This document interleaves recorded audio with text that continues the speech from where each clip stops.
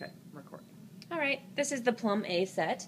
We are using this for blood products. Reason being is that it has this nice inline blood filter. All of the Plum A sets that we have in-house have this in it.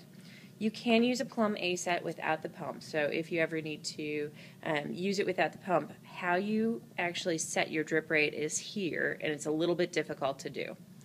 So we are going to talk a little bit about how to fill the pump.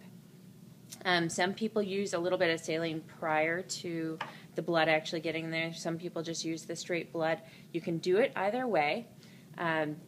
You first want to fill your burette, and you want to kink this off so that you don't fill the floor.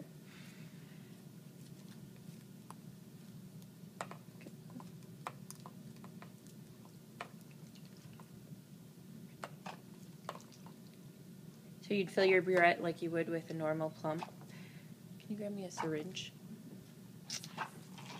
3 cc is fine. Once you have your burette filled up, then you're going to let it run into the line. And here is where you can do it one of two ways. So as you look at this cassette, this is actually how you control how fast things happen. When you're first loading it into the cassette, if you do it really slowly, you can actually let one drop fall into here, turn your cassette upside down, and then fill each of the chambers. I find that I have a much easier way of doing that, and so what I'm going to do is I'm going to show you my way just because of the fact that it's a little bit more foolproof.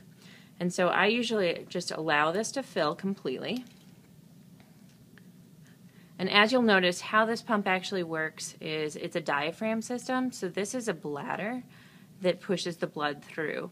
And the machine detects any kind of air bubbles in here, and so the air bubbles are taken care of in the machine right here without any kind of roller system that pushes the blood.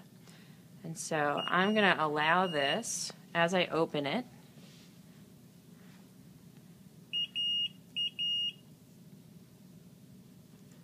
to fill on down.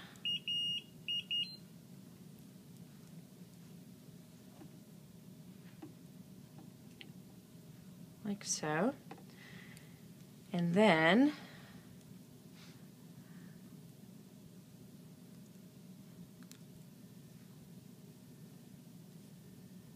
apparently this one is stuck, so I'm going to actually open the machine. So we open it right here. That's how you do it. This little white thing actually slides to the back. There's really only one way to insert it and still have it go in there.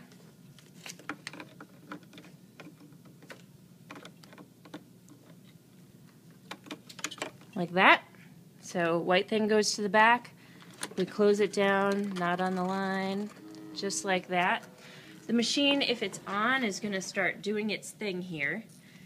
And then what I'll usually do is I'll usually use a syringe, a sterile syringe obviously, because you're going to be going into a blood line. And here it gives you the choice of doing a back prime. And you'll see that it says cassette test failure. That's because it detects air in that cassette. And so with the back prime, we are just hitting back prime and pulling the air out as it goes. And how that happens, you'll see that the air gets put up to the top of that cassette, and the back prime means that we are just pulling that air off of the injection set. So now we have an injection set with no air in it, and at this point we can prime the line.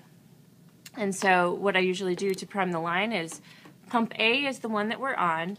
We just set our rate in order to get it filled up. So I usually set my rate for something like 99.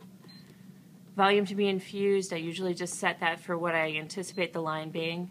Roughly 15 is what I usually set it for, and then I'm just going to hit start. It's going to start running it through. Again, we got all of our air out because we already did that back prime, and so as it fills through, then we're going to just wait until it gets to the end of our line, and then we can start it to our patient. And that's the end.